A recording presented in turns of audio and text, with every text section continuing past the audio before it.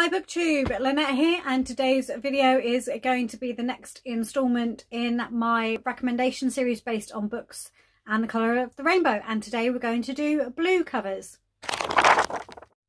So to dive straight in, the first book that I'm going to recommend to you is Elevation by Stephen King. I recommended Stephen King I think in a couple of these videos now, but Elevation is one that I picked up and read in 2020, not long after lockdown. It's a story of friendship and love. It's only a short story. It's very quick to read. It's about a man who is losing weight but doesn't really know why. No one can pinpoint why, because when he stands on the scales, as far as anyone can see, he is actually the correct weight, but he knows he's losing weight. And as the book goes on, he has to do various things to make sure he stays tethered to the earth. And it's about the relationships and friendships that he makes while this is going on. Thoroughly enjoyed it. It is a really good book. Like I say, it's about love and friendship. And it's not horror. So again, if you want a starter for Stephen King that isn't in the horror genre, then I would recommend it. Again, it's only short, so you can get into his writing quite easily. And I loved it. And again, it's one I think about quite often, especially the ending. And I'd really love to read it again, see if there were things that I missed that maybe I would pick up on second time around. The next book that I'm going to show you is a recent read, and that is Nevermore, The Trials of Morrigan Crow by Jessica Townsend. This is a middle grade novel. It's been likened to Harry Potter, but I don't think it's anything like Harry Potter, other than the fact that the young woman, Morrigan Crow, learns that she isn't all she thought she was. She is coming up to her 11th birthday, and she is supposed to die on her 11th birthday. However, just before, she gets transported away to a magical world, the land of Nevermore. And there she has some lessons to learn, and she's trying to get into a magical society, and she has to go through some trials to do it. This is about that part of the story. I do have books just above my head, books 2 and 3, so Wondersmith and Hollowpox. I'm not sure if that's the end of the series or not, but I do want to get to them soon because I want to carry on Morrigan's story. Thoroughly enjoyed them. As soon as I'd finished reading this one, I messaged my sister and said, has my nephew read it? I've talked about my nephew in this before. I'm always reading books in that age range to try to recommend to him. And yes, this is definitely well within his reading abilities, because he's quite an advanced reader for his age. So this is definitely well within his abilities. Absolutely loved it, like I say, and I look forward to reading, like I say, Wondersmith and Hollowpox further on. More than likely in 2022 now, but I am going to be getting to them very soon. The next book I'm going to show you is a book from my childhood, and it's actually one of the few books I remember having read to me that I actually enjoyed.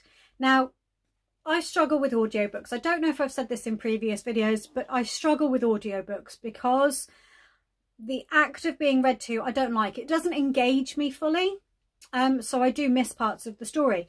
But this is a book that I was made to sit down and listen to for a chapter at a time over the course of a school year. And that book is Mossflower by Brian Jacks. The teacher that I had in my final year of primary school, which in the UK is the year that the school year that you turn 11, and the teacher I had, for each class that he had every year, he would read them a book from the series written by Brian Jacks. And Mossflower was the year that we were being read to. And I absolutely adored it. Absolutely adored it. Loved it. I've read it since, and again, really enjoyed it.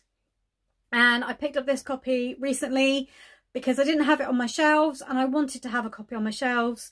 I've got Redwall, which is another book in that series, which is the book that was read to my sister's year group.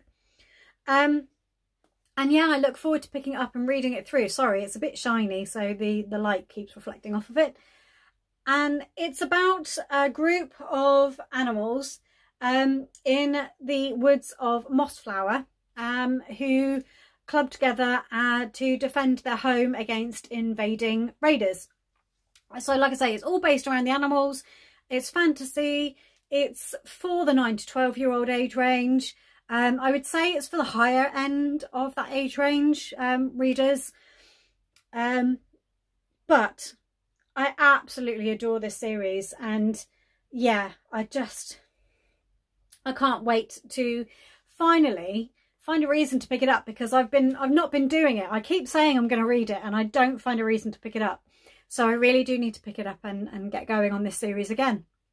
The next book I'm going to show you is another 2020 read, and that is Strange the Dreamer by Laini Taylor. I fell in love with this book, with the writing in this story. It is about a young man called Laszlo Strange who is brought up in a library where he learns about a city who we only know as being called Weep. At the point that Laszlo is learning about it, it has a name. However, during the course of his discoveries, anything relating to the name of that city disappears. And this intrigues Laszlo, and he continues to investigate, and he wants to go and visit it. Nobody believes him that it's a real world, but he wants to go and find that out for himself.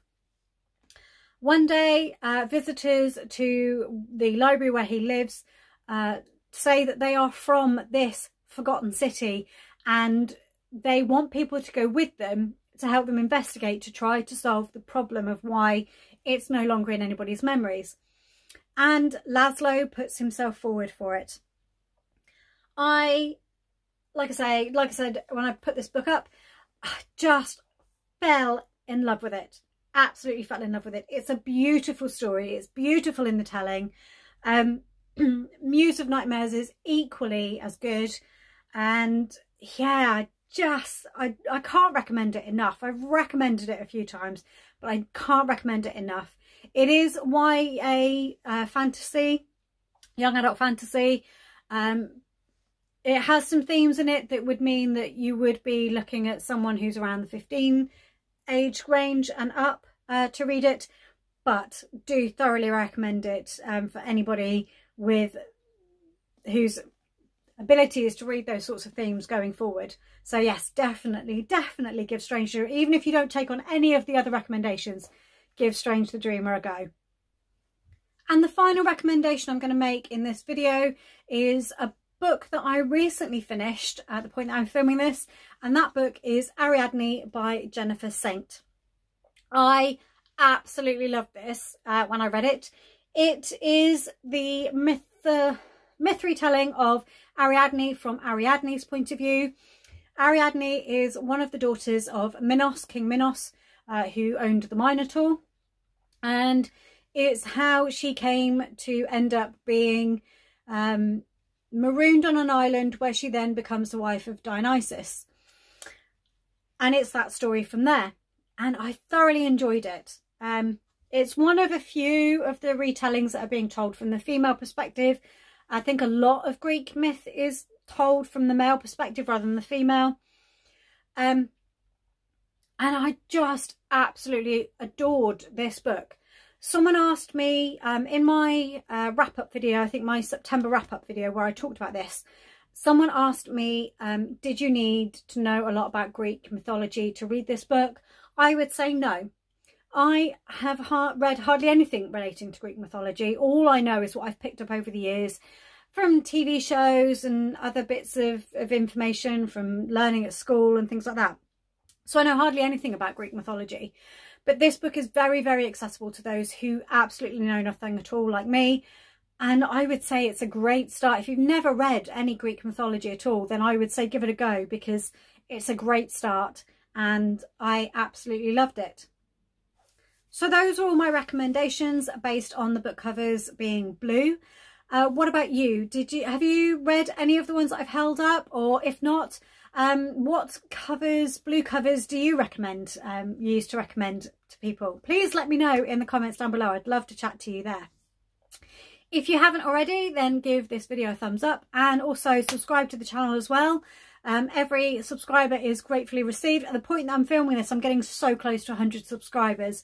and just watching them and go up day by day, and just loving having all the new viewers on board. I make videos, if you don't know, and put them up every Monday at 6:30 p.m. UK time, and I look forward to seeing you all in the next one. Bye!